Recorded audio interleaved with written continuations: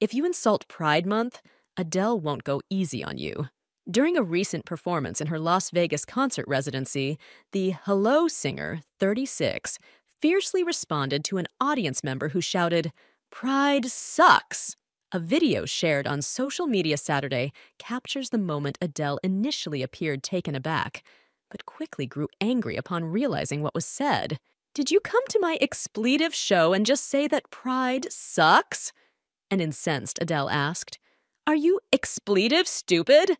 The crowd erupted in cheers after the 16-time Grammy winner told the ridiculous concertgoer, "You've got nothing nice to say. Shut up, all right?"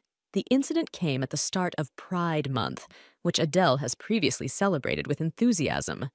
Last year, she wore a rainbow flag dress for a concert and told fans, "I'll be celebrating it all month long," later shouting during her show, "Happy Pride." In 2022, Adele performed with a pride flag in Hyde Park. Adele has long shown her support for the LGBTQIA community.